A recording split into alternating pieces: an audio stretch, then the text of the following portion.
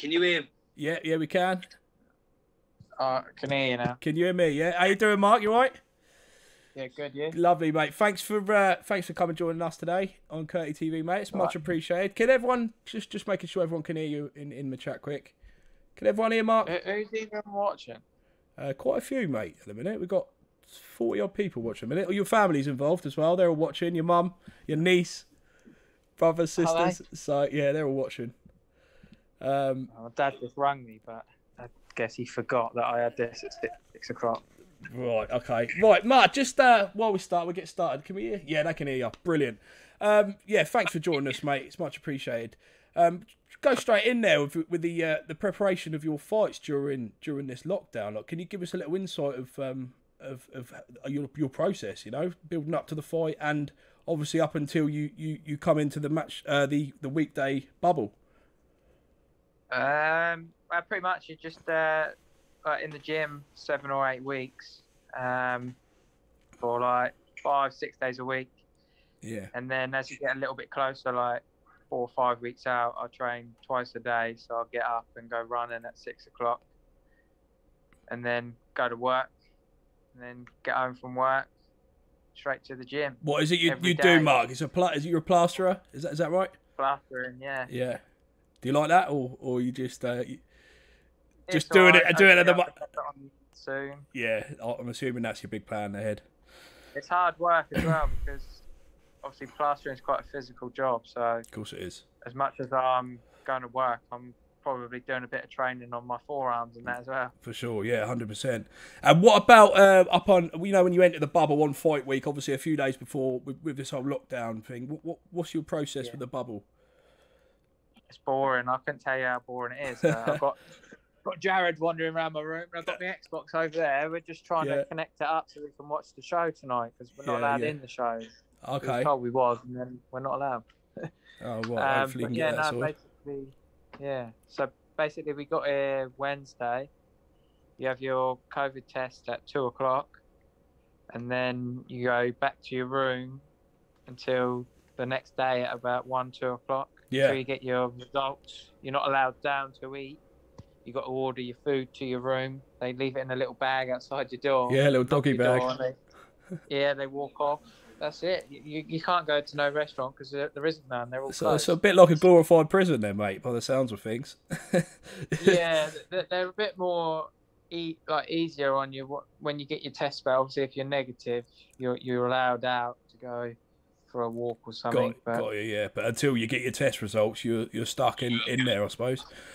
Can you just go back to when you first sort of started, mate? Just wondering how did you get into the game of boxing, and also what age did you start at? So basically, my mum took me and my brother to a local club up the road from us. What club? We was 6 and 7. I was in Wecock. Oh, yeah. So, in Wecock in like Waterlooville area. And we was both 6 and 7, and then went from there really. Stayed at the club, progressed, had a few like amateur fights. I say a few amateur fights. Way before that, we was just training because obviously we was too young. Yeah, of course. I think you're allowed to box. It's either 10 or 11. I can't really remember. Had a few amateur fights, and then don't know, would mess around and go out with your mates and whatever when you're that age. Like you do. Yeah, because you've got to have a life as well, haven't you? Especially if you're a kid. 100%. And then I'd say more so my dad then took over than my mum. And then my dad got involved. And then he was making sure we was going all the time. And then keep you in check.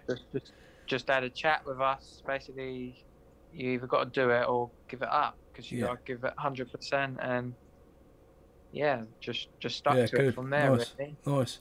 And obviously, correct me if I am wrong, Mark, but you had a pretty impressive amateur career. I think you won. You was finalist of the schoolboys. I think you won three. I got to the finals of the schoolboys.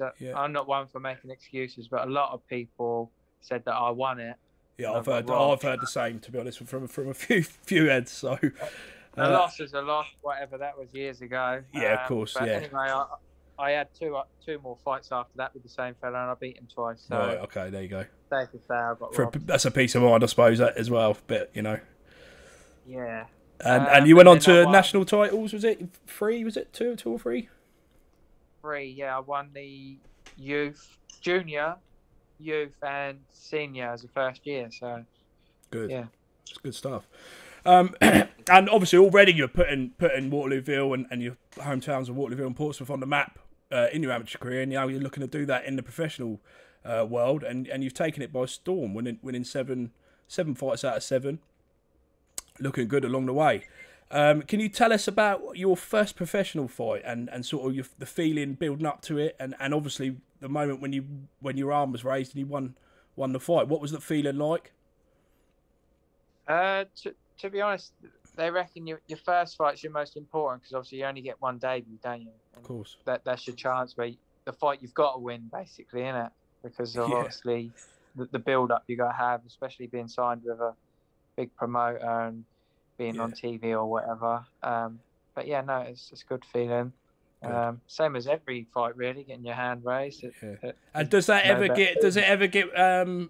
Is there any that are better than others, or do they all feel as good as each other? When every time your hands raised, do they feel as good as the last, or do they feel better as you go on? Yeah, I suppose if you're fighting for like a title, like back in the amateur days, if you would have a normal club bout and you win it, it's great. But if you get in the championships and you box Friday, Saturday, Sunday in like the quarters, semis, and then the finals, and then you get your hand raised in the finals and you win your belt, that probably means more to you because of obviously it's a competition, isn't it? And it's about to keep for life. 100%. And then you mentioned a little bit about your big promoter there. Obviously, you've signed a deal with one, in my opinion, one of the best promoters in the world, in Frank Warren. What was that feeling like, and how did it come about? Like how did it all come to? Basically, when I won the seniors, I was sort of at a stage whether to stay as an amateur for another year and do the same again, hopefully to have won another senior title, or turn pro. But basically, I was like getting picked for England to go to like Sheffield and to do like I think it was like the Commonwealth Games and just cuts like that, really. And there was other people getting picked over me, and it was like I was there just to make up the numbers for sparring, which I didn't really want to do because obviously I was giving up my weekends, going to Sheffield, staying in the GB flats and that. Obviously, it was a good experience sparring and training and that, but it's not fair if other boys get picked over you that didn't even win. Mark, was that? Sorry to interrupt. Is that almost like they were using you in a way? Is that what it felt like? In a way, yeah. Basically, yeah. They just take like 20, 30 boys up there, and they've got like 5 that are picked before the weekends even started. Got you. And they have you all up there just for training and what have you. And if that person that's picked over you has to pull out for an injury, you're the backup, basically. Yeah, so, got you. So yeah, after I've watched most of your fights back. I watched your last fight live. I was very impressed, I must say. And you look classy. You seem like you're learning almost like with every fight. Do you feel that way? Do you feel like you're learning it with every fight and as you go along? Yeah, definitely. Obviously, stopping people in like the first rounds and that, you're not learning nothing. But my last fight was the biggest learning fight. Obviously, 8 rounds. Yeah. And yeah, I suppose getting the rounds in is most important. Yeah, of course. Yeah, if they're stepping you up. And obviously, if you're fighting someone who's obviously handpicked to go longer, then you got to expect to go longer. And then I think, as I said, it looks like you're getting better with every fight, mate. And it's a pleasure to watch, if I'm honest. Another one. Where do you see yourself in 5 years, Mark? The big Hopefully picture. In another country, relaxing. No, I don't know. Obviously, I'm only 22. In 5 years' time, I don't know. I'd love to be like on the world level, world champion or whatever. But you got to dream big, ain't you, for it to happen? Of course you have. Of course you have. Someone's put steel plaster in the chat. Andy Webb, do you know him? Yeah, that's what I work with, Andy. But you're 5'11", Mark. Which for a lightweight, it's pretty tall. You know, you're big framed, big size for your weight, and a massive hitter as well, which I've been told by a few people, including some of your old sparring partners. Do you struggle finding the smaller opponents? Do you struggle against the smaller opponents? Do you find it tricky? Is it awkward or? It's probably harder than fighting someone your own size, if you know what I mean, because they're smaller and don't know, it's just annoying. But then again, as an amateur, I would have had to have fought a couple of boys that were taller than me, long, gangly arms and that. But you can't pick and choose how big your opponents are. Okay, you just got to get in and do what you got to do. Fight who's ever in front of you. That's the sort of thing you got to do. Yeah. And obviously being that height, having the power you've got, you're probably going to have the option later in your career to step up weights as well. Is that something you're going to be probably looking at, or are you quite comfortable at lightweight now? Or not anytime soon, because I'm doing the weight easy. I don't feel drained or nothing. Obviously, you get hungry, but that's part of it. If you don't get hungry and someone says they're not, then they're lying to you if they're in the boxing world, I think. Unless you're not doing it right and you don't care. Yeah, exactly. I can imagine that as one of the biggest struggles, and the hunger part of the camp and stuff. Yeah, the fighting side of it's the easy part, but the dieting is the hardest. The hardest bit, and the training. I can imagine. Right, moving on to Saturday. Your opponent. He's only been stopped 6 times in what's he had, 40 odd fights, 45 fights or something like that? 45 fights. Yeah, and he's been stopped only 6 times. You going to be looking for the stoppage, or are you just going to take the fight as it comes? No, never look for the stoppage, because if you go looking for it, it might not happen with it, and then you make yourself look stupid. Make mistakes. But if it's there, then it's there, if you know what I mean. But then again, if I can get 8 rounds in, that's great, because obviously then I'm learning again. So. Yeah, that's what I was going to get on to. I think if you could get a late stoppage, that'd be the ideal scenario, wouldn't it? Like you're getting the rounds in and then and everything. But I think rounds at this stage of anyone's career, especially being only 22, Mark, is probably the most important thing right now, isn't it? Yeah, definitely. Yeah. Can you give us a little prediction for tomorrow? Or are you just gonna? I couldn't tell you how it goes. Normally, the opponents, they start quick and then they want to have a go with you, and then when you hit them after 3 or 4 rounds, start wearing them down. Yeah. Who knows? If he wants to stand and have a fight, I'm sure I'll give him a good one. Yeah, for sure. I've got no doubt about that, mate. I've got no doubt about that. Right, we did do a little few quick fire questions. Yeah, is that what you? Yeah. Yeah. Right, football or rugby? None. Do you know what? I had a feeling you was going to say that, but when I wrote the question down, I couldn't tell you who's in what cup or anything. I don't follow football. I don't even know what offside is. Purely boxing. Yeah, just boxing. Really. McDonald's or KFC? Probably McDonald's. McDonald's. Tea or coffee? Tea. Xbox or PlayStation? Xbox. Cats or dogs? Dogs. Favourite drink? Coke Zero. Favourite meal? Chinese. Favourite restaurant? Burger and lobster. Nice, yeah, it's good stuff. What if you could have a superpower? What would it be, and why? Fly. Yeah, make weight easy. Yes. Favourite holiday destination? I don't know. I'd probably say Tenerife, because I've been there more times than I could count. Yeah, good old Tenerife. Can't be a bit of Tenerife. And pineapple on pizza, yes or no? No, disgusting. No. Now a bit more boxing related. Your best sparring partner that you've had or come across? As in best person I've ever sparred? I'll tell you, we'll say ability wise, and then like your most enjoyable sparring partner, the one you used to have, good tussles with. Best sparring partner, best sparring I've had was probably Josh Taylor or Liam Walsh, one of them two. Yeah. And I don't know, I've been doing a bit of sparring with Sean Cooper, my last opponent. He's good sparring because he's durable, as you see in the fight. Yeah. And he comes to give you a go as well. So yeah, nice. Nice. What about the hardest hitter that you've come up against? Either fights or sparring. You can't say yourself, Mark. I'd say I haven't really been hit as in to say, oh, that hurt. But back in the amateurs, I had a fight with an Australian fella. That was in the seniors. He was quite strong. I remember him being strong. Yeah. Okay. But no, what about your boxing idol? Someone you sort of always watched, looked up to, admire? I'm sure there's a few, but is there anyone that stands out? I don't know about look up to, but probably my favourite fighter. I don't know. It's got to be Canelo and Lomachenko, maybe. Favourite fight. Yeah, favourite to watch, sort of thing. What is your favourite boxing punch? I don't know. You know, we've been just mixing punches up, so I can tell you. The combinations. Whatever, any punch that lands and wins. Yeah, whatever puts them down, right? Fury or Joshua? I'd say Fury. Yeah, I agree.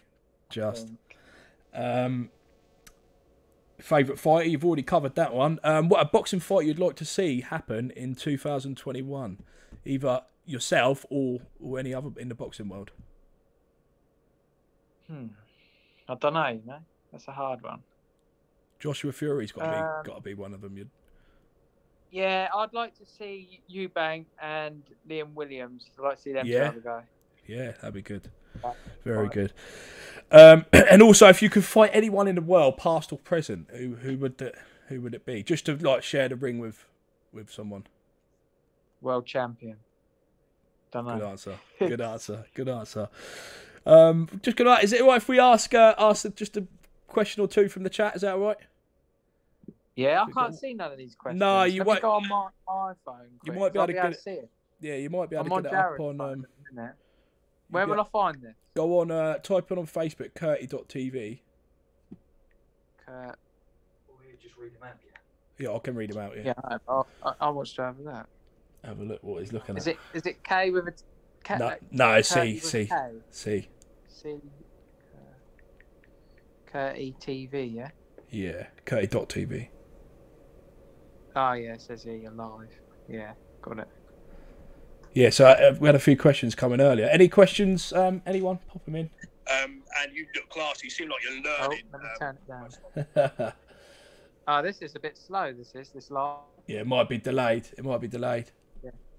Yeah. Let me get one back up. We had one earlier. I can't remember what he said. He said something about like with the COVID. Is the preparations obviously different? How does that affect you? Like the pros and cons of it.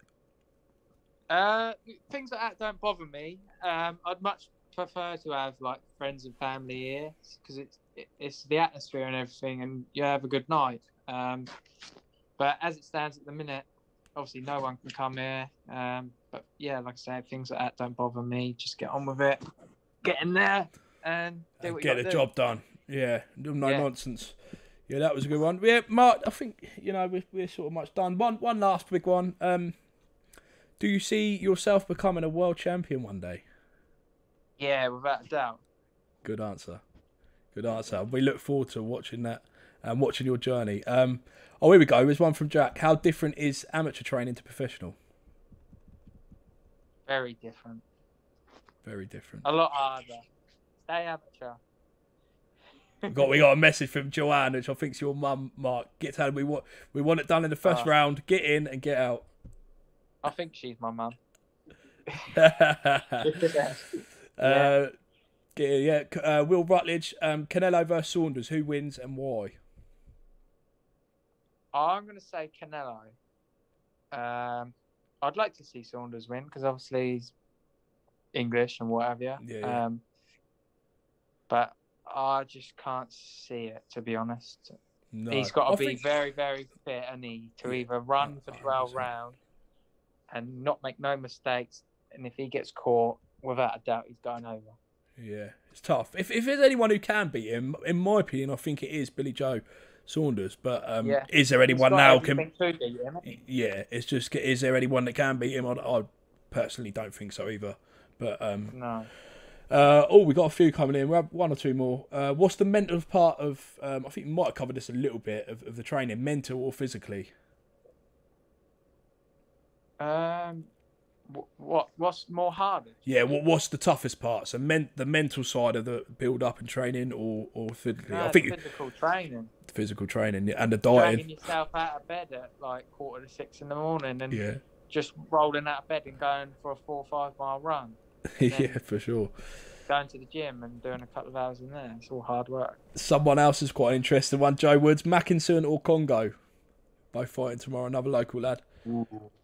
I don't know. I'd like to see Mikey win, but it's a hard fight, isn't it? So Very tough. who knows? Matter of one punch can change the whole fight. It's 50-50 fight, I think, for me.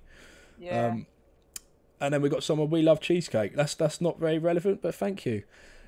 Right, Mark, listen, mate, it's been an absolute pleasure. And I'm pretty sure most of us lot on here will be tuning in tomorrow. I know I definitely will, as I did your last fight. And I wish you all the luck. Not that you'd lead it, mate. I'm sure you'll get the job done in good style as well, hopefully. Yeah, thanks for coming in, mate, again. And I do appreciate it. Good luck in your career. And I'll be looking forward to watching how it unfolds and how it comes. So all the best, Mark. Yeah? Nice one. Thank you. Cheers, Mark. Thank you, mate. Then. Bye. Bye. Bye.